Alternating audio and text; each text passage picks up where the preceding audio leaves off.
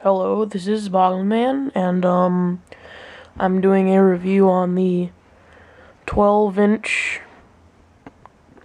2004 Godzilla figure, which, as you can see, it's hard to fit him on my camera because he's so large. Hold on, Alright. So here he is.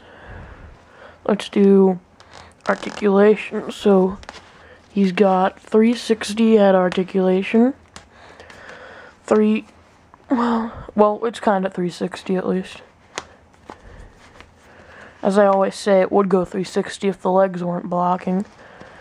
But 360 leg articulation. On the other one too.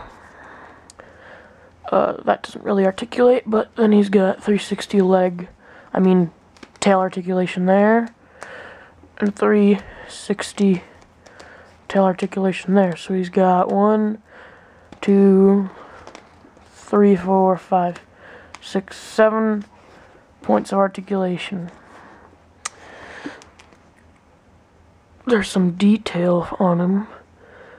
I'm not too crazy about these Bandai figures because they don't really do much shading of any kind, which I feel shading is what really makes a figure, not just the color on it.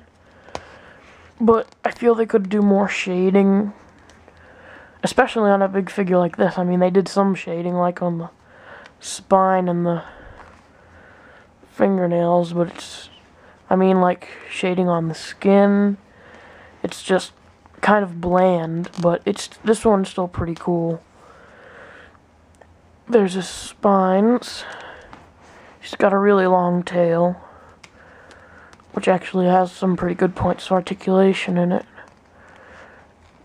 Yeah, he's pretty cool. Here's his face. Rawr. Focus. Come on, focus.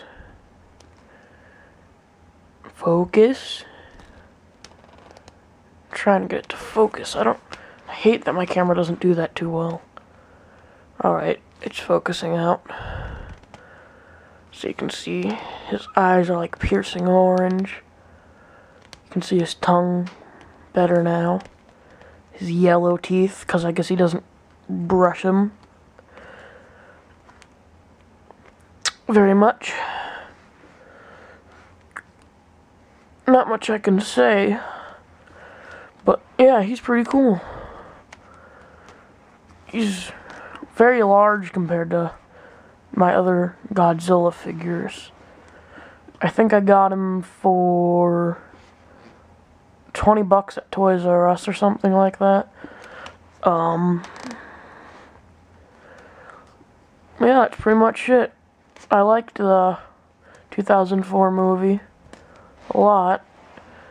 I don't know when that 2012 one's supposed to come out, but I want to see that one. Bye, guys.